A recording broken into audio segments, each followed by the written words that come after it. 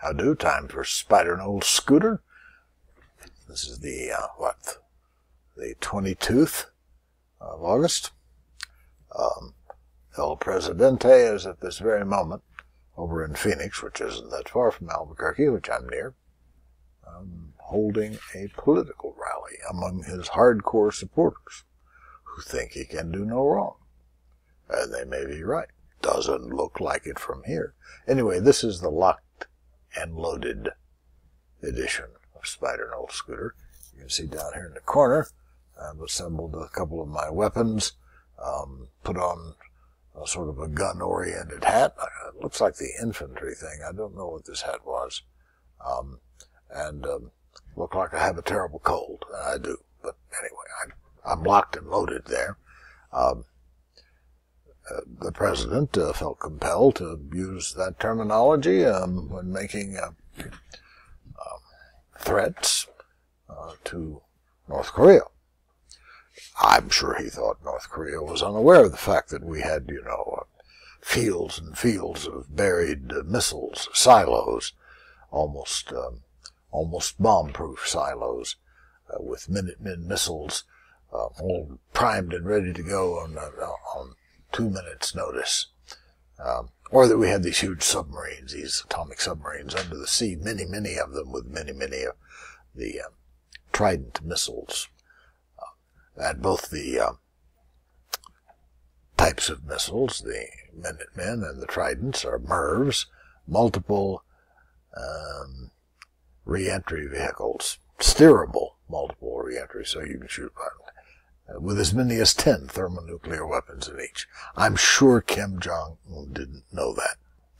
But, just in case he didn't, Trump had to say we're locked and loaded, ready to fire, just like this poor sick fellow over here with a bad cold. It's Macho talk. It's a special language, and he wants to speak it as often as possible. Do you speak Macho? Oh yeah. Locked and loaded. Anyway, that's why this is the locked and loaded edition. I've got a brown dwarf to show you in a little bit. It has to do with this book.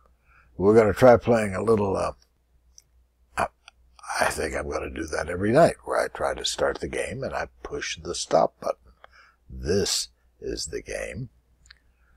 So let's just launch right in. I thought that would, since Ms. Spider has her face up, we don't have to put it up in the opening scenes of this movie. So we'll just zip along as best we can.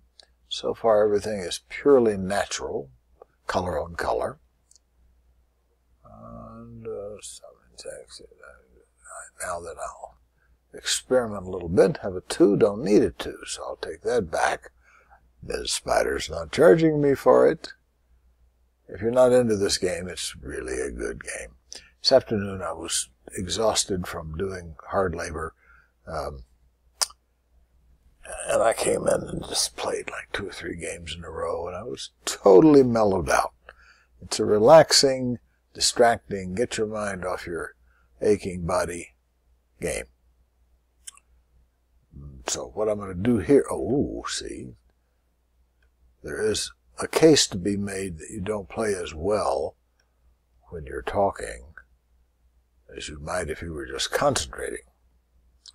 So I'm trying to shift the balance of my CPU usage right now over to playing the game for a little while and just sort of speak without much clarity or intent. Is that it? Okay. I'm going to stop it right there. We'll be back, and I have something else to say. What was it? Oh, about the brown dwarf. So we'll come back to finish this off in a minute. But in this book, one of the characters, big important character, super bad guy, sort of the villain of the story, lives in a brown dwarf. A small star that doesn't quite have the oomph to get into hydrogen fusion. And it just has its own saved energy mainly from some previous stage of its life, but it still has a lot of energy. It's still a real star. It's just way, way cooler and darker and so forth. So I signed up for something. They send you interesting science stuff. I was trying to remember the name of it before I told you about it. I beg your pardon. I bet you could remember that. That's Gunner the Airedale making his trademark yawn sound. Anyway, this blog or email or whatever it was, I'll give them a plug some night. I just don't know what it is right now. They sent me a thing about, they send interesting science stuff all the time about new discoveries and speculations about brown dwarfs based on the new space-based telescopes and then supercomputing models to estimate why they're seeing what they're seeing. They've decided that brown dwarfs have clouds, and that because of certain flickerings and so forth that they see with the big space telescopes, particularly infrared, and they're about to amp that up some more. But anyway, they have a picture. What did I do with the picture of that great? Here it is. Check it out. That's not it, Scooter. That should go with the locked and loaded. There it is. It's not a great brown dwarf. That's the supercomputer estimate of what it would take to see what the big space telescopes are seeing. And when I hadn't seen as dramatic a simulation of a brown dwarf as this before, even though I'd been writing about it and putting my bad guy. He's down there in the middle of it, in some kind of super metal sphere. And he's very hard to find. Anybody in a brown dwarf would you look at a brown dwarf? I wouldn't. Anyway, so what I'll do is I'll go play 3 deals, come back and catch you up on the game. We haven't had a great start, but we'll see how it goes. Okay, I've played 2. Here's where I am. Not much is happening. Punched 1 hole in the thin blue line. No score. Just giving you an update. So, here I am down to the last deal. Haven't done a lot since I saw you last, except score once, which was kind of nice. But you can see I didn't win by or get this far by wiping out the thin blue line. It was just luck. It's just one of those when they all fall together in the right. You happen to get a bunch, it add up to a king ace string, and boom, you make a score. I didn't deserve it. It was luck. There, I did it. I just did it. I didn't deserve it in the rare fashion. There's the rare and the frequent fashion for that phrase. I didn't deserve it. It's a whole sentence, I guess. The one I just did, I acknowledged that I got something good, which I didn't deserve, And that's rarely used. The most common one is when you get something bad and you say, I didn't deserve that. Frequently, you did. It's just a defensive reflex. So that's the common way, and I just happen to use it in the rare way. Sort of proud of myself. It's a sign of virtue if you use it that way. All right, we're down to the last deal. I've shown you the brown dwarf. Have to check my notes to see if I did everything I thought I might do, that I was interested in tonight. I'm just so glad I'm not watching the Trump rally in Phoenix live, which I'm sure it's available as. I'm sitting here talking to myself and playing Spider Solitaire, my favorite talk to myself game. And as much as I'm hammering away here, making a move here and a move there, I see quite clearly, that it's really not going anywhere, I think. Sometimes if I make defeatist statements, something happens. It's magic. But you're not dead as long as you're kicking, and I'm still kicking here. So, that I might have done, but that'd have been better. I don't think so. But I'm not going to spend a lot of time thinking about it. 10. Oh, wouldn't it be nice to have a jack? Yes, it would. Someday. I'll have a hand puppet, and I will love it to death. You little soul. You know.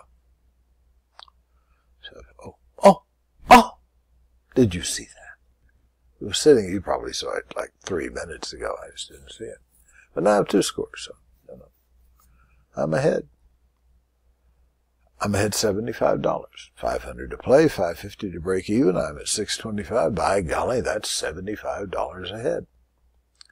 It's like I've just had 2 little jackpots in a row on the one-armed bandito. I'm sitting there with a cup full of change. So, I'm not, with my little cup of change, feeling like I might run the table, which I think is, I've struggled with that. I think it is the actual thing you say, you run the table.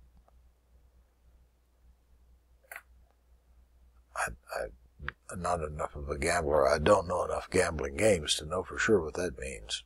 Run the table. You run everybody off the table. You win from everybody.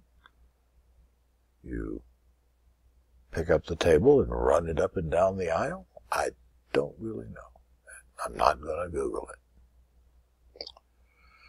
If I really had to know, of course I would. But just looking up everything at random is sort of weird and arbitrary, and so I'm trying to break myself of it. Spent a lot of time looking poop up. You know so much more after you do, of course. And as you walk down the street, people can see the wisdom radiating from your head. I guess. For some reason, we all Google a lot. And Bing and Yahoo. I don't Yahoo much. I do Bing quite a lot. Occasionally you find something better on Bing. Better on Bing. It's a bumper sticker. Are we out of time? We're out of game. I've said everything I wanted to. What did I wrote silly notes on just words and phrases. I think the language is inherently funny, you know. A miss is as good as a mile, for instance. All goes like this. It doesn't kill you. It was no more damaging. It couldn't have been any less damaging if it were a mile away. So that's pretty so. So for some reason, things came out of me as I was writing this. A miss is as good as a mule. I'll start with them. A miss is as good as a mugging. I think I'd rewrite that one. A miss is as good as a mystery. Now that, I like that one. Otherwise, I don't think I have anything else to say. And that's certainly been it for significance and meaning. Wait. Just thought I saw something. All right. I wish you more than you deserve. You may be quite virtuous and deserve quite a lot, but I wish you more than that. And if you're not so virtuous and don't deserve that much, I wish you more than that too. There, you're wished. Good night.